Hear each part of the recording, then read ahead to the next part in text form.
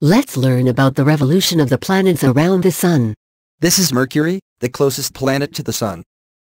Because of the high force of gravity, Mercury revolves around the Sun the fastest of all the planets, in just 3 months. This is Venus, the second planet from the Sun. Venus, being farther from the Sun, revolves around it more slowly, in 7 months. This is planet Earth, the third from the Sun. It revolves around the Sun even more slowly, in 1 year.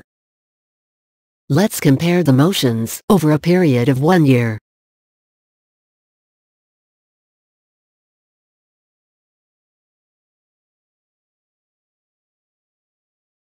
Now, let's add the rotation, or spin, of the planets on their axis. Earth spins the fastest, once a day, Mercury, 6 times a year, and Venus very slowly, 1.5 times a year. Note that Venus rotates clockwise, whereas the others rotate counterclockwise. Let's see both motions together.